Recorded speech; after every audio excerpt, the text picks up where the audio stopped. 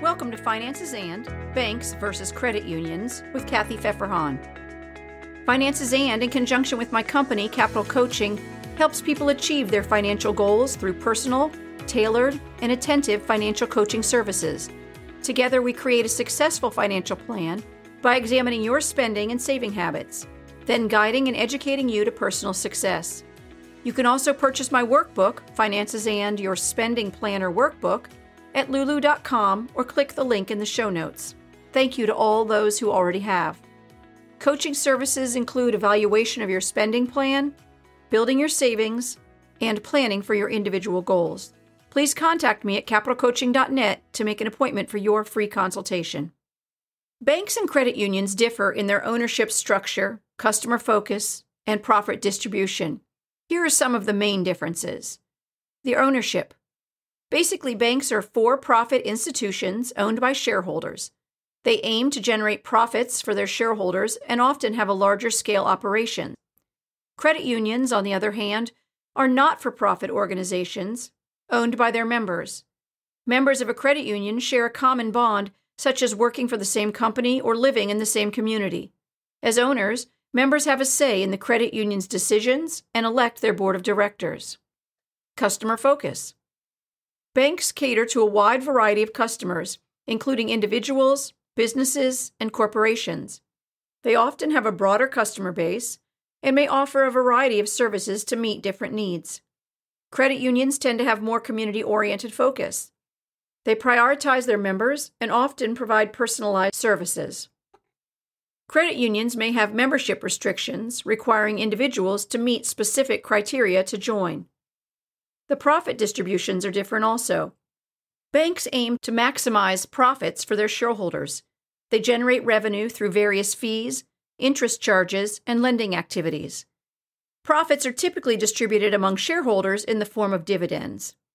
Credit unions, as not-for-profit institutions, focus on providing benefits to their members. They aim to offer competitive rates and lower fees. Any surplus funds generated are reinvested back into the credit union to benefit the members in the form of lower loan rates, higher savings rates, or improved services. And finally, the regulations are different. Banks are regulated by federal and state agencies, such as the Office of Comptroller for Currency in the United States. They must comply with various regulatory requirements, including capital reserves, lending standards, and consumer protection laws. Credit unions are regulated by agencies like the National Credit Union Administration, and they also have regulatory requirements, but they may have more flexibility in certain areas due to their not-for-profit status. It's important to note that both banks and credit unions provide essential financial services. The choice between them often depends on individual needs, preferences, and the specific offerings in a particular area. Recently, I needed to cash some Series EE bonds, and I don't have a local bank, so I could not go into the branch to cash them. Then I remembered I had an account at a local credit union. That made me wonder, what are the differences between the two? Let's talk about banks first. They probably have an app that allows you to do online banking with general ease, and since banks do run for profit to make money for their investors, they offer a wider range of services to entice you to put your money in their company. These apps allow you to pay bills, transfer funds, make deposits from your phone, and even apply for loans. One benefit is you don't need to go to the bank to use many of the banking services. When you do need to go in for some reason, with banks, you'll probably be able to find branches, brick-and-mortar buildings, that have ATMs throughout the region that you live in, or even throughout the country. Using your bank's automatic teller machine will probably mean that you don't owe any fees for using them.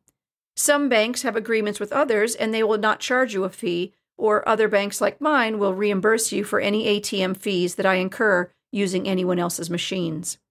There are many rules that banks are required to follow that surround their customer service, meaning that they have less flexibility in how they can provide services to you.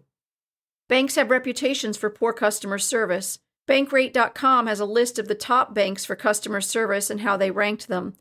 Their order from number 6 to number 1 are PNC Bank, Citibank, Ally Bank, Bank of America, Wells Fargo, and at number 1, JP Morgan Chase.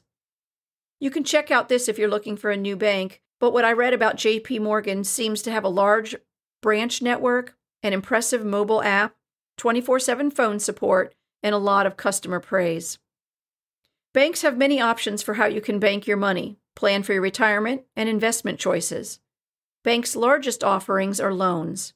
Banks use the money you've deposited to loan it out to those who need loans, mortgages, and short-term loans. This applies to individuals, companies, and even other countries. They can process nearly instantaneously both credit and debit cards, as well as the payments from complex regional, national, and international accounts. Not surprisingly, they want to make a profit, and they do that from its customers and those who invest in them. They make their money in what's called the spread. This is the difference between the interest rate they pay you for leaving your money in the bank and the amount they collect from lending your money out. The money you earn interest on, checking, savings, CDs, earn money because the bank lends out that money for mortgages, auto loans, and other personal loans. They may charge, let's use an example of 5% interest to the borrower and pay you 2%, the lender. The difference is what they keep for profit. The banks earn, on average, 1 to 2% on their assets, and that's the money and the securities that they own. Opening a bank account is pretty straightforward. You'll need to prove who you are with a driver's license or government ID if you don't drive. They'll need your home address, social security number, birth date, and phone number. They'll need your social security number because they need to report any interest that you earn to the IRS. You'll then receive a 1099 INT, or it will be available online, for you to include in your earned income for the year. They will probably expect you to provide an initial deposit, but some don't, so find out what your institution requires. NerdWallet.com has some bank ratings, fees, interest rates, and suggestions on closing an old account. Keep an eye out for banks that have no monthly fees, low or no overdraft fees, and that's where you'll pay a fee if you write a check for more than you have in your account, called a bounced check, and free access to ATMs. Anyone under 18 will need a co-owner on the account to be able to sign their legal documents. Credit unions, on the other hand, are nonprofit, owned by all the members of the credit union. There's a Credit Union National Association, and they say that over 130 million of us belong to one. One benefit is that they want to keep costs low and interest rates high because they're not required to make a profit for members. Another big difference is that they have to limit their customer base. They do this by offering their services to specific groups. This could include the company where people work, a school, a place of worship, geographic region, or even belonging to a specific organization. Although you'll need to look for how you qualify, it's quite possible you'll find one that you do. Credit unions have interest rates that are higher on savings, CDs, and money market accounts than banks, and lower on rates that are offered for mortgages and car loans. And that's the reason that I have a credit union account. The fees tend to be lower than banks on bounced checks and other service charges. There can be no to low required balances for your account, which is nice if you need that or just want to keep the membership open. The mobile banking options may be limited with a credit union, so check out what offerings they have for online choices and that they will meet your needs. However, they may have financial education or other outreach programs that you can attend. Some have in-school credit union branches and special services for small business needs. Some credit unions are low-income designated. This means they offer services to people of all income levels, including those that are the underserved or unserved by traditional financial institutions. There are also low-income credit unions that have a majority of its members at 50.1% that earn less than 80% of the median family income or earnings for the area they live in or the national metro area, whichever is greater. To see if you qualify, you can go on to mycreditunion.gov. Both of these two programs, low-income credit unions and low-income designated, offer access to accounts with low minimum balance requirements, small dollar business loans, credit building loans, small dollar loans for individuals, loans for limited, negative, or no credit history folks, and special services like money orders, frequent withdrawals, financial education, and other counseling. I read a story recently where a gentleman named Brian had a vehicle financed through his credit union and then he bought a new vehicle. He researched terms, but they were not long enough, so he financed the vehicle through the dealer. After the credit union got the payoff check for the old loan, they called him and offered him a refinance on the new vehicle. They went out of their way to extend a longer-term financing program and to offer a 2% lower interest rate than the dealer.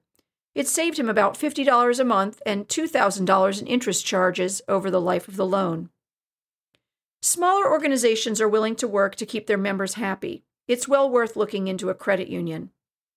Both banks and credit unions have Federal Deposit Insurance Corporation, or FDIC, insurance coverage for up to $250,000 of your deposited money, an independent agency created by Congress to maintain stability and public confidence in our nation's financial system. Banks and credit unions are both terrific for different reasons.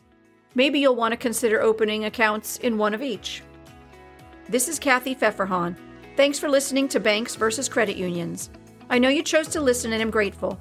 If you enjoyed this episode, please follow or subscribe for free in your podcast provider and share your favorite episodes with a friend like Sue does.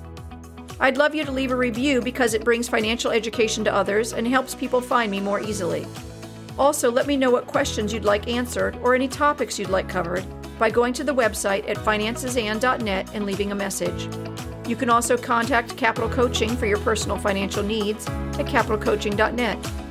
Remember, I went to school, so you don't have to. Finances and does not provide tax or legal advice, and nothing in this podcast is to be construed as such. Always consult a tax, accounting, or legal professional for advice on your specific situation.